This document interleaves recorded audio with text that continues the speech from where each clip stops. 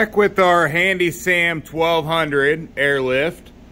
We've had this thing for a year now. I'm going to go over some of the things we've done to change it and let you know exactly how it's held up. Wiped it all down real well just so you could see kind of the different scratches and nicks and things like that out of it. Nothing major whatsoever. And we've had this thing, again, for a full year in service. And this is doing, you know, a lot of work. It is put into action for 12 to 14 hours almost every day, even more during the spring and the summer. It's held up rather well, in my opinion. As far as the luster and everything goes, the airbag on this is the one thing I was worried about, because on our other unit, it has a hydraulic instead of an airbag. I would prefer the hydraulic. On this, they didn't offer the Handy S.A.M 1000 anymore, so we went with this. The airbag has been great. I will say that it is difficult and kind of struggles with some of the heavier things. If you've got something close to that 1,200 pound mark, it seems like the 1000 did a better job of lifting up those heavier things than this did. They do sell a 1500, which has a hydraulic instead of a airbag. The tray in the top kind of catches anything if anything falls down here and keeps anything from getting around the airbag to puncture it. I do spray this off often with just a air nozzle. Make sure there's no, you know, pieces of metal or anything like that that could puncture it, because that is a very possible issue. The modifications I've made, the first one is going to be like double wide 6 repairs recommended this to me, and this table to me actually. The lock and the unlock. We made an extension so it comes out on each side, so you do not have to bend over in order to hit the lever way down at the bottom here. We did that on both sides. And then we also put slots in this side for the ramp, so we could have the access panel at the other side to make it a little bit easier for when we do engine swaps and things like that. So there's an access panel right there at the middle for taking off the PTO bolt. Gives us a little bit more room to work with doing it that way. This didn't have any access or slots here for the middle ramp, even though the outside did have slots. We did those. We put a hole in the center just for doing steering rods and things like that. When it drops down through, just a nice hole almost in the center. Other side, same thing. Lock, unlock. And when we switched the table around is when I added this one. Before, I just had the other one when the table was the other way. With the table this way, it seems a lot better than the way that it was. Overall, this table has held up very well, I would say. Everything about it I have liked. The one thing, as I said, it's kind of hard for it to pull up very heavy things. And if you look at this end, the area where the cutout is, where the access panel is, you can see that the whole thing is bowed. It's not straight anymore. It has bent. Something to shore that up would be nice for sure, because the whole thing is bent, but the other side is actually perfect. There's no issue with it. That doesn't bother me too much, as long as it's still structurally sound. Over here, everything's great, no issue. But that access panel, you can kind of see it from here too, just how actually bent that is. That access panel definitely weakens that metal up. They have the 1,500 pound again with the hydraulic ram. That may be the one that I go with next time. It's also made in the USA. It has 11 gauge steel, I believe, instead of 12 gauge steel. Let's go look at the Handy S.A.M 1000 that we've had We've had this one, I think, for 3 years now.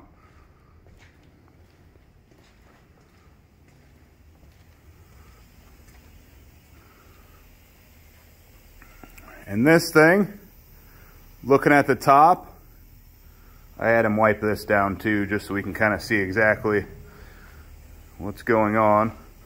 Paint missing in some areas on the top for sure. We put some traction, like bed liner spray, roll-on stuff on the ramp to help us get a little bit more traction and be able to get up the ramp, because that ramp's not quite long enough. The ramp on the other one is going to be 30 inches, where I think on the 1500, the BOB 1500, I think it's actually a 40-inch ramp, which would help a lot with, as long as it doesn't come up much higher. I'm not sure exactly what the height on the other one is. This one sits about an inch lower than the one up front, but with the ramp being the way that it is, it's a lot more difficult to get riding mowers and stuff like that up there. A lot of the times he'll use or do the small equipment as opposed to the large. Again, Handy S.A.M 1000, it's got the big hydraulic ram on it. And this thing's been a workhorse. I guarantee you this thing has lifted more than 1,000 pounds several times. No real issues, no real maintenance. We lube them up usually once or twice a year.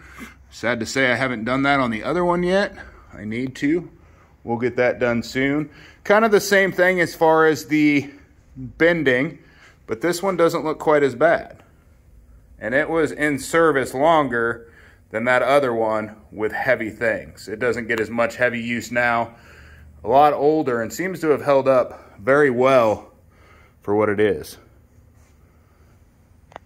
We created this for the release and the lock to go ahead and pull it up to release it if you have the lock down. This one doesn't automatically lock.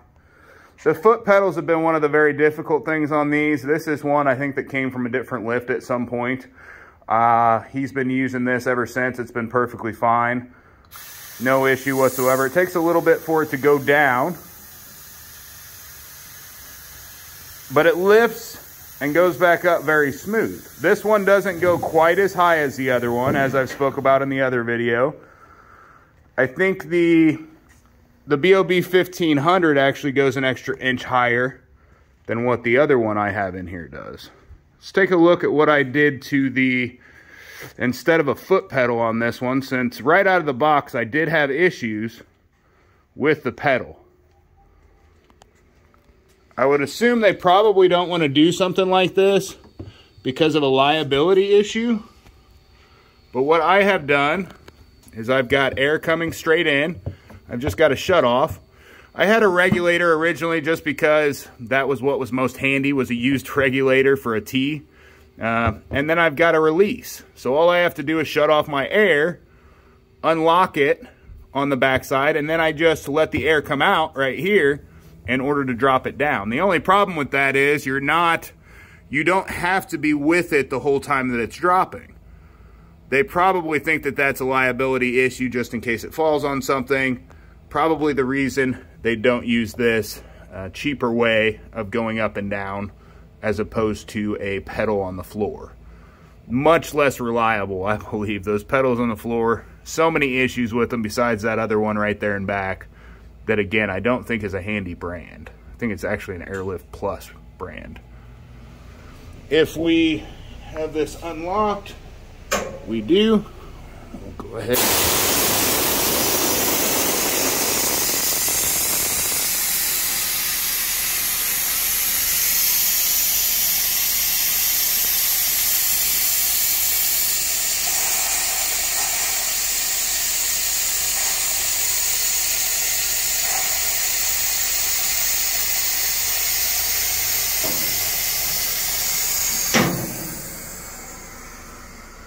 Takes a moment to go down also. It's got that big airbag, remember, while that other one just has that hydraulic ram, so it holds a lot less air volume. And then to go back up, all I have to do, flip that on, flip my other switch on, and it goes up. It goes up really, really fast. especially when you don't have anything on it, but otherwise it takes a minute depending on the weight. It kind of varies depending on that. This thing has been, again, our workhorse. We've done so many different things with it and really kind of abused it, and with no major issues whatsoever. I was worried about that airbag with all the sharp things and with all the, you know, debris and dust and everything that gets all over the place in here. Not an issue. Haven't had any issues with it. Again, I kind of go through and keep it clean of debris as much as I can, but for all intents and purposes, this is a workhorse of a table. If you're going to get to that 1,200 pound limit or close to it or over, because of the access panel bending that I see here, I would probably go with the BOB 1500, which is going to give you a little bit thicker tabletop. I think that one actually has a 28-inch original width also from here to here, and then it also has 12-inch extensions on the outside. So you would have an extra 4 inches of space on the tabletop for working with. That works great for large zero turns and things like that. That's the one I'm eyeballing just because these lifts have been so great. Next time we need one, may end up going that route. For now, these tables will probably last, you know, forever, as long as we take care of them. Maintenance them, very light duty as far as needing to do anything to them, but take care of it, you know. Don't just let stuff pile up. Pay attention to what's around the airbag, and keep them greased. Thanks for watching. Like and subscribe.